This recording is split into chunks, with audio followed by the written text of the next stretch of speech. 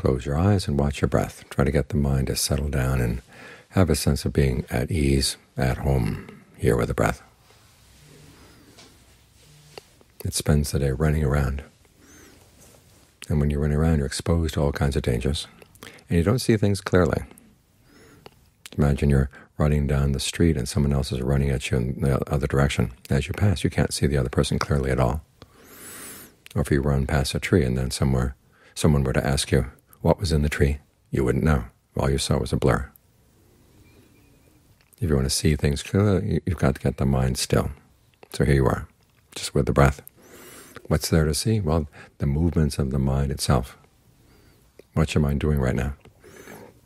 Is it going to greed, aversion, delusion? Is it going to the future, going to the past? If it's going anywhere you don't want it to go, you can drop those things, you know.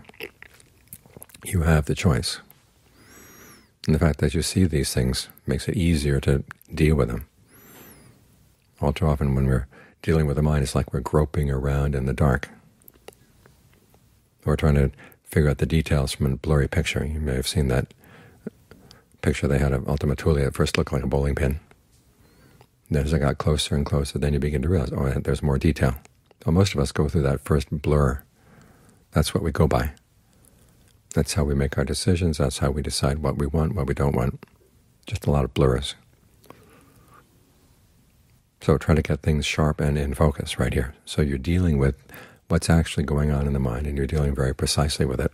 That way you gain more control, better control, more skillful control.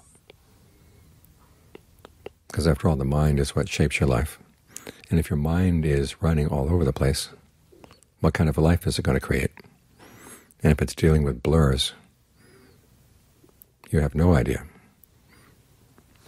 what you're dealing with. You're just guessing. We know what happens when people simply guess. So to get things clear and focused is in your best interest. And here's your chance right now. Settle down with the breath, have a sense of belonging here, so that it's easier to watch things more clearly. You can stay in place and not feel compelled to move.